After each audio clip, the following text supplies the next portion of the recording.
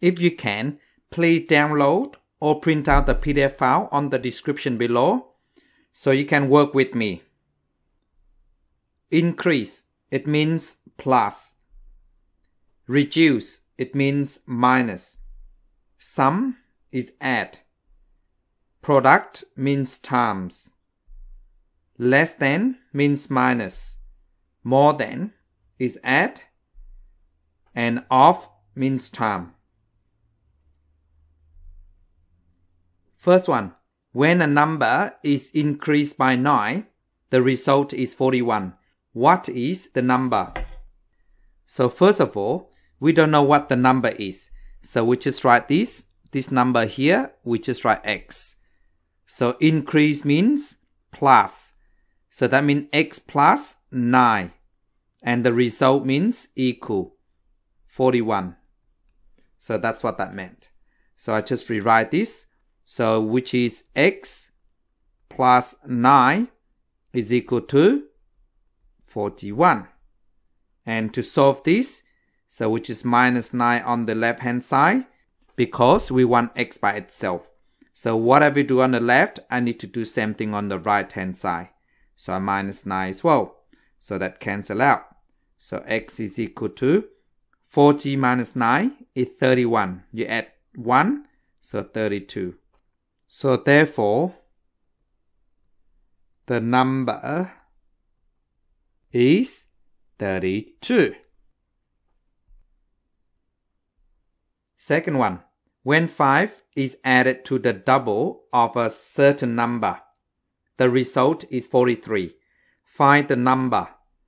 So a certain number, so we don't know what it is, so we write x. And we double that because it's double of a number, so which means 2x. And we need to add 5 to it. So in another word, we go 2x plus 5 and the result is 43. So we just write equal to 43. So now we just solve this equation. So we minus 5 on this side and we minus 5 on this side as well. So this cancel out. So 2x is equal to 40 minus 5 is 35. You add 3, so 38. And then you divide by 2 on both sides, divide by 2 here. So therefore, x is equal to 19. And therefore, the number is 19. Next one. The sum of 3 consecutive numbers is 114. What are the numbers? So consecutive numbers means if I have 2, the next one must be 3. And if I have like 5, the next one should be 6. And one after that is 7. If the smallest number, let's say 9, the next number should be 10. And the one after 10 is 11. We don't know the smallest number, so we just write x. So the next one should be add 1 to x, so which is x plus 1. And the next one after that is we add 1 to this, so which is 1 plus 1 is 2, so x plus 2. So they are consecutive numbers. So now we just add them up and the answer is 114. So which is x add x plus 1 at the next one, which is x plus 2, and the result is 114. So now we're just collecting all these like terms. So we have x plus another x is 2x, we add another x, which is 3x. And then 1 plus 2 is 3, so we add 3, and the answer is 114. Now to solve this, we minus 3 on the left, and then we minus 3 on the sides as well. So this cancel out.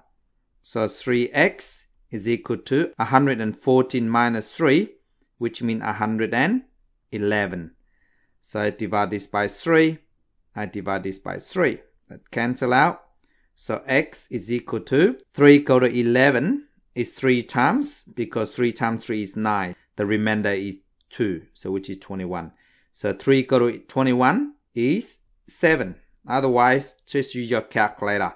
So x is the smallest number. So therefore, okay, the numbers are start from 37. That's the smallest number. That is x. And then the other one is you add 1 on top of that because it's a consecutive number. So which is 38. And the other one will be 39.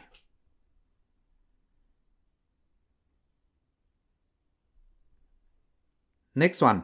The sum of 3 consecutive odd numbers is 171. What is the largest number? So remember, consecutive odd numbers mean, let's say the smallest number is 3. So the next consecutive odd number is 5. And after 5, it should be 7. If the smallest odd number, let's say start from 11. So the next consecutive odd is 13 and followed by 15. So therefore, the odd number, let's say start from x, and the next one should be, you add 2 on top of this, so which is x plus 2. And then we add 2 to this, which is that is the next consecutive odd, so which is x plus 4. So these are consecutive odd numbers. And then we add them up, will give us 171.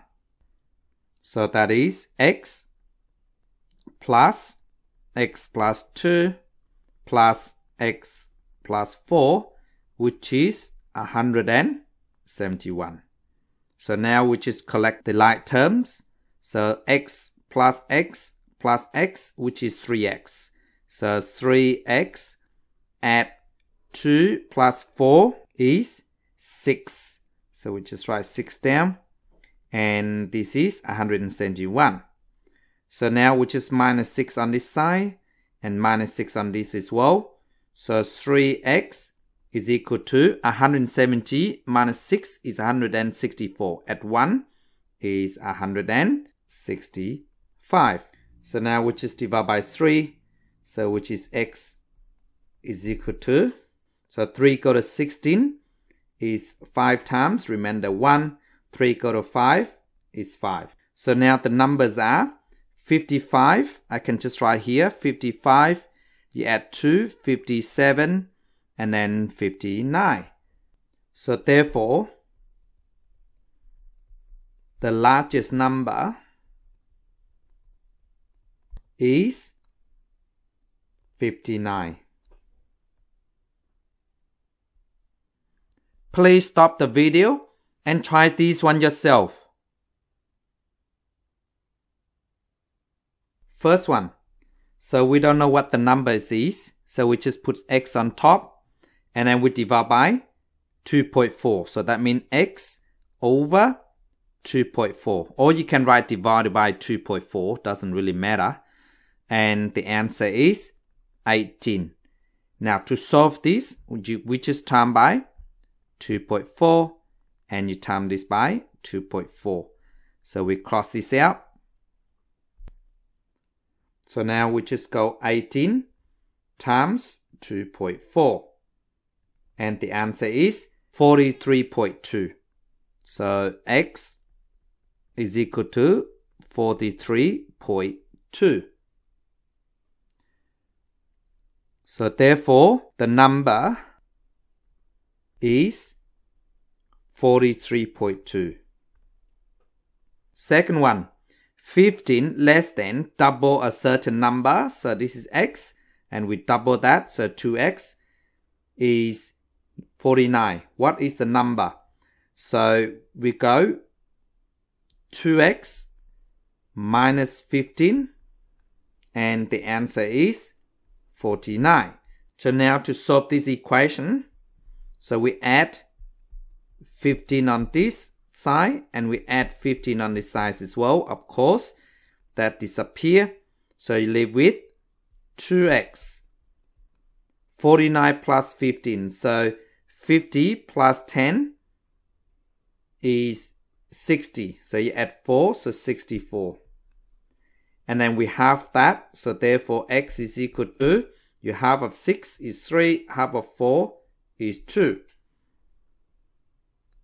So therefore, the number is 32.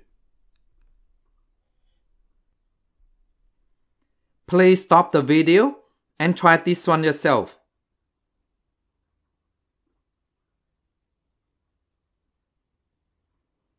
Two-thirds of a number. So that means 2 over 3 of a number means 2 over 3x. And then we add 23 to it. So this means that 2 over 3x, we add 23. And the answer is 9. Now to solve this, we minus 23 on this side and we minus 23 on this side. So this disappears. And the left hand side leave with 2 over 3x is equal to 20 minus 9 is 11. You add 3 is 14. But the answer is negative 14, of course. Otherwise, just use your calculator, 9 minus 23. And you should get negative 14. So now to do this, I times by 3. I get rid of the bottom first. I times by 3. That cancel out. So 2x is equal to, so negative 14 times 3 is negative 42. And you halve that, or I divide by 2 like this. It's the same thing. So we just go 2 go to 4 is 2, 2 go to 1 is 1. So therefore, the number is negative 21. Last one. Please stop the video and try this one yourself.